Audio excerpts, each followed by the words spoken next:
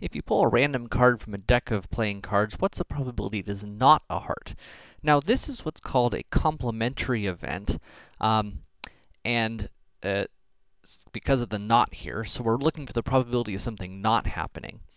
So sometimes we, like if E is our event, then we'll use this notation E bar for the complement of that event, which is a fancy way of saying that that event doesn't happen.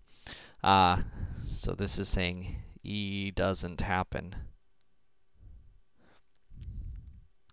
Now, because the probability of something happening is 100% or 1, then the probability of an event happening and the probability of the event not happening need to add up to 1, need to add up to 100%.